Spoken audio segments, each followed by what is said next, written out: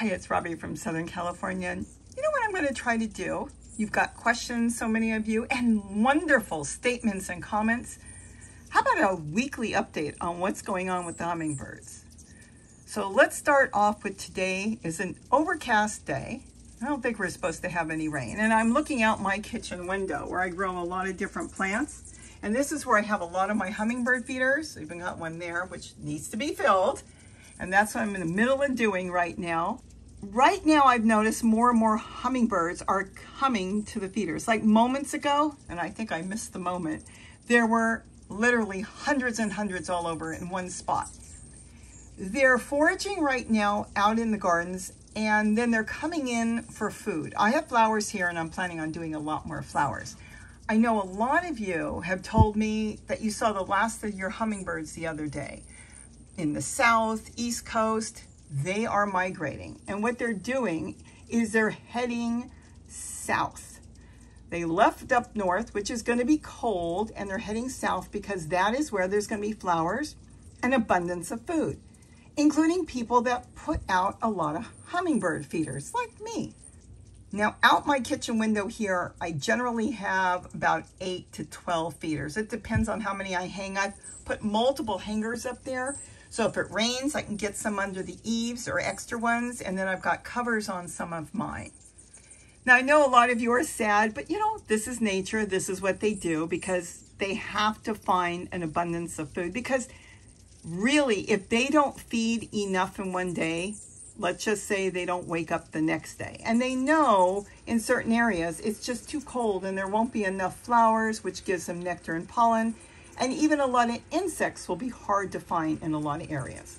So here I give out as much food as needed. In other words, if they keep coming in, I keep putting out more. And if there's an abundance of birds where I see that all the seats are taken, I immediately add in more feeders. Not more food, because adding in a bigger feeder doesn't give them more food. It just gives them more time to feed at one feeder.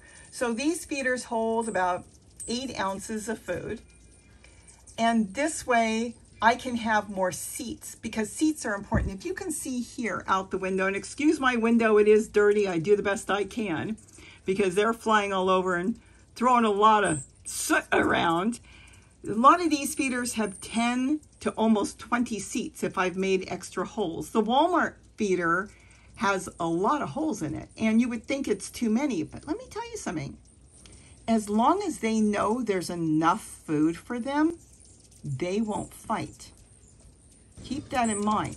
Each feeder is a plant to them and a flower. So if you've got your feeders, let's back up for a minute. If you have feeders really close to each other, like those two are fairly close out there, they consider that a plant with a bunch of flowers on it, and they may try to protect it. If you've got a few birds, you can offer more feeders than birds. But what I have to do here is I have to offer more seats than birds. This way everybody can find a seat, and that is what keeps the peace. Because I've got them here, I've got them on my deck, different feeders around the house here as well as in the gardens. And as long as they know they're not going to run out, that really does help on fighting. As you can see, not all the feeders are full. That's Zoe playing with a toy. If you hear squeaking, it's not a hummingbird. Zoe's my little Yorkie. So anyways, I'm feeding right now. It could change daily. It depends if they're staying here or moving, anywhere between 2 to 4 gallons a day. And that's homemade nectar. And that's 1/4 cup of white granulated sugar and 1 cup of water. It's a ratio, but it's also a formula. And I know I've explained this in a lot of videos, but the sugar becomes part of the water. So it's a scientific chemistry incorporation where if you put 1/4 cup of sugar in 1 cup of water, it pretty much stays 1 cup. If you go back and remeasure it, fluid volume. So that's why I say just add in 1/4 cup of white granulated sugar, and then on top of that, top it with 1 cup of water. Now make sure you do stir it really well and it's well dissolved. If it's not well dissolved, then they're not getting the right ratio at that point because you'll have particles of sugar floating around. Like I said, I have a lot of videos on how to make hummingbird formula because I add in warm water first and then I top it with the rest with cold water. And then when I'm in a hurry, I even do it differently, where I start to make it with the sugar, add in very warm water, top with ice, and then top with cold water. So there's a lot of different methods of doing that. I know so many of you are sad that they're leaving, but that's what they do. And think of it this way. Try to enjoy the holiday season.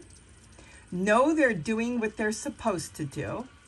And after the holiday season, you can start to think about how you want to set up the feeders. Maybe you want to separate them. Maybe you want to put blinders. And I've got videos on that where, in other words, you can put two feeders together with a separation, a divider, so they can't see each other on either side if you're having issues. But kind of think like a hummingbird if you can. Look at them and understand what they're doing. One hummingbird who has to feed on a certain amount of food is trying to protect his plant, because if somebody takes over his plant and he doesn't have enough, he will perish, and that's why they do it. So if you can separate your feeders or put blinders up there where they can't see, think of a horse that they put sometimes blinders on as they're going, a carriage horse, down the street so they don't get upset by cars or other things around them. Well, you could do that with feeders, and I have done that. But if you can get them to understand that there's more than enough food, then that's how you can stop a lot of the quarreling. And it works. I mean, you can see this is proof it works. Now, as you can see, in the few minutes I have spoken, the numbers have gone down just now. There's a little Rufus sitting right in front of us. And occasionally they will chase another one off, especially another male Rufus. But as you see, their numbers have kind of dwindled back down, because now they're going to go into the garden. A hummingbird comes in. One hummingbird, he will feed. It could take him anywhere from 5 seconds, and I love how they sit and relax and enjoy themselves. Just think of it. You go into a restaurant, sit at a bar and have a nice little drink. Well, that's what they're doing. They could sit there for 30 seconds, sometimes even longer if they're resting, and then take off, and they will be gone for a good 15 minutes because they've got enough fuel in them to keep them going, and then forage for flowers and insects around the yard, because they're also looking for pollen. They need all three of that. That gives them their vitamins and nutrients that they need. The sugar water is part of it. That's nectar. And this ratio was developed. And this is why 1/4 cup of white granulated sugar and 1 cup of water, which is sucrose and water, makes the same ratio as nectar found in a flower. This is not my invention. This has been developed and researched. So that's why you don't add anything else. No marmalade, no jam, no honey, because honey grows a bacteria that will end their life. Just sugar. And the white sugar only, because brown sugar has molasses, and that won't work well for them either.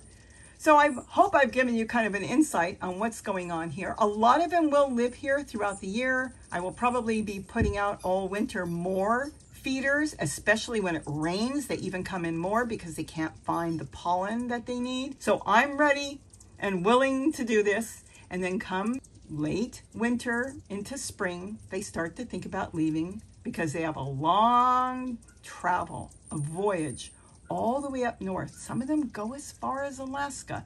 So when you think, how are they going to get back to the East Coast? Believe you me, they know the calling, and they look at this, they're looking in the window at me, and they know what they need to do. It's amazing what nature has put into these birds, considering that dad does nothing but breed with a female, mom builds the nest, sits on the eggs all by herself, and raises the babies all by herself. And once they're weaned, they're off on their own, because usually she goes back to nest. So this is all in their DNA. This is all nature telling them what to do. So with that, have a wonderful day, and don't forget to eat what you grow. And if you can, subscribe, because it really does help my channel. And this has just been a joy of ours. Bye-bye. Have a wonderful day.